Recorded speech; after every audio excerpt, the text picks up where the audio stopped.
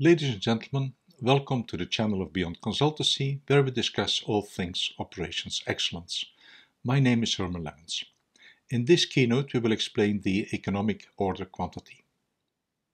This keynote is the first of a series. In a second keynote, we will show how to apply the economic order quantity.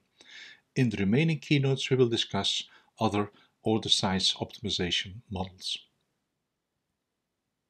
The economic order quantity model determines the optimal order size at which the total cost associated with the purchase, the ordering and the storage of a product is minimal.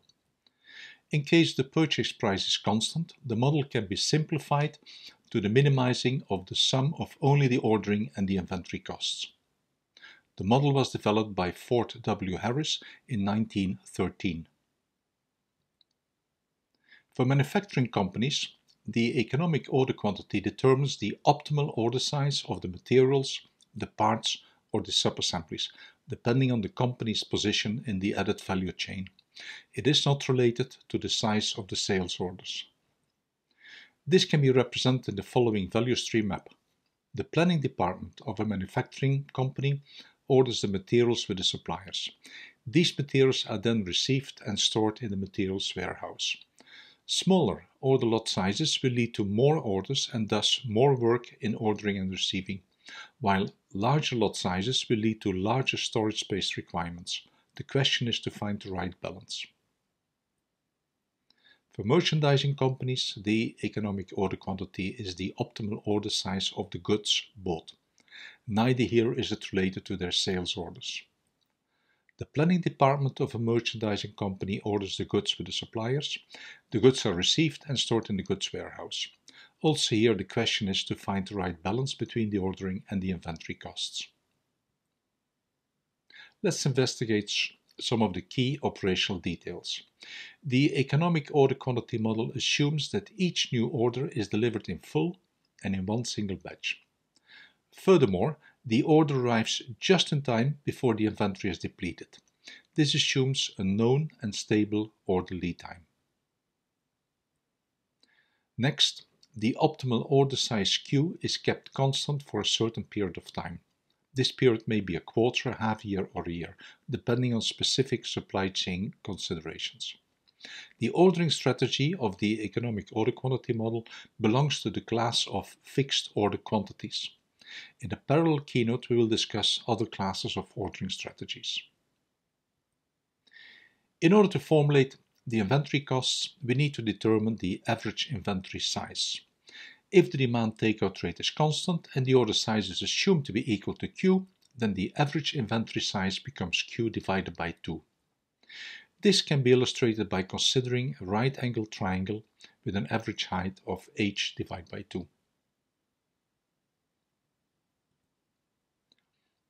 The inventory cost per unit, which is denoted by capital H, are related to the cost of ownership or rental of the warehouse, the cost of manpower, equipment and utilities to operate the warehouse, and lastly the insurance, obsolescence and the financing costs.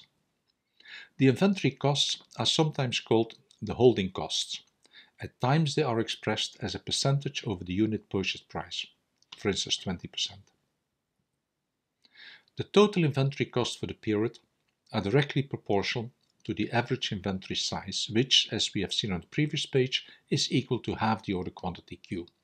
So we come to this formula for the total inventory costs for the period.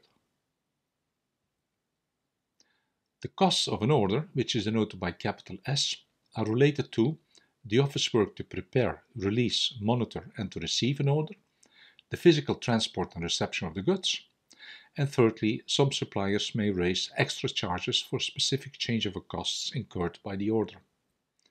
The ordering costs are fixed costs. They are independent of the order size. These costs are sometimes referred to as the setup costs. The total ordering costs for the period are directly proportional to the number of orders placed, which is equal to the total demand D divided by the order size Q. So we come to this formula for the total ordering costs for the period. We now put the previous cost terms together and come to the total cost formula. Note that we have added the EOQ subscript to differentiate this formula from other order optimization formulas, which we'll discuss in later keynotes. Let's start solving this one. The solution method is to take the first derivative of the function, equal this to 0, and solve for q. What does this mean? The first derivative of a function can be seen as its gradient function or its rate of change function.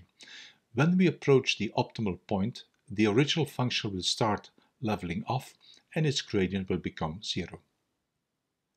To find the derivative, we apply the so-called power rule. In the first term, the derivative of q is 1. In the second term, the 1 over q can be thought of as q to the power of minus 1. Its derivative is minus q to the power of minus 2. We now equal this function to 0 and bring the negative term to the other side of the equal sign. We will now multiply both terms with q, which results in the following equation. We recognize these terms from the total cost function. In fact, this equation states that in the optimal point, the inventory costs equal the ordering cost. We will remember this for future analysis. Let us now multiply both terms again with q, move h and 2 to the other side of the equal sign. When taking the square root, we at last arrive at the formula for the economic order quantity. We can also show the analysis graphically. The total cost function is depicted by the red curve. It is the sum of the two other curves. The yellow line depicts the total inventory costs. Note that larger order quantities cause higher inventories. The orange line depicts the total ordering costs. Smaller order quantities cause more orders and hence increase the total ordering costs. The minimum of the red curve determines the economic order quantity. The graph also shows that at the minimum point, the inventory and the ordering costs are indeed equal. Let's at this point summarize the EOQ assumptions. The purchasing price is assumed to remain constant. There are no cash nor quantity discounts involved. Each order is delivered in full and in one single batch. The order arrives just in time before the inventory is depleted, which implies that the order lead time is known and stable. The optimal order size is kept constant for a certain period of time. Throughout this period, the inventory and the ordering cost also remain constant. Lastly, the total demand for the period is known and the rate of takeout is constant as well.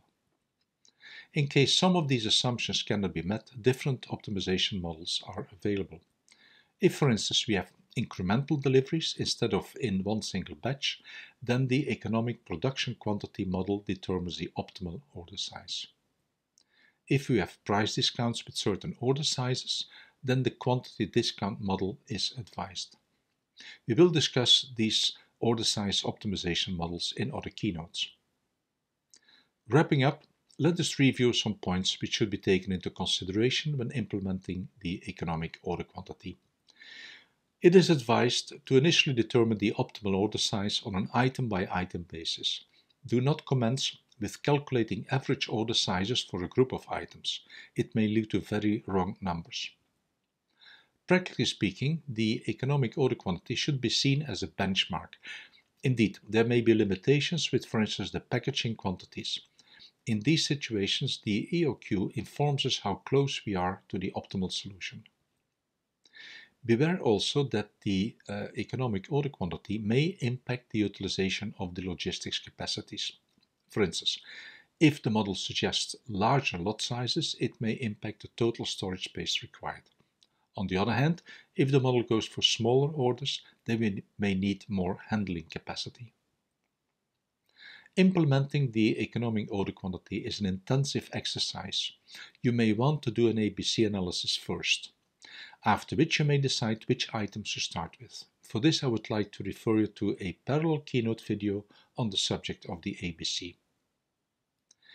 And with this, we have come to the close of this keynote. Thank you for being here. I hope you find it interesting. Please leave your views in the comment section below, and I hope to see you again.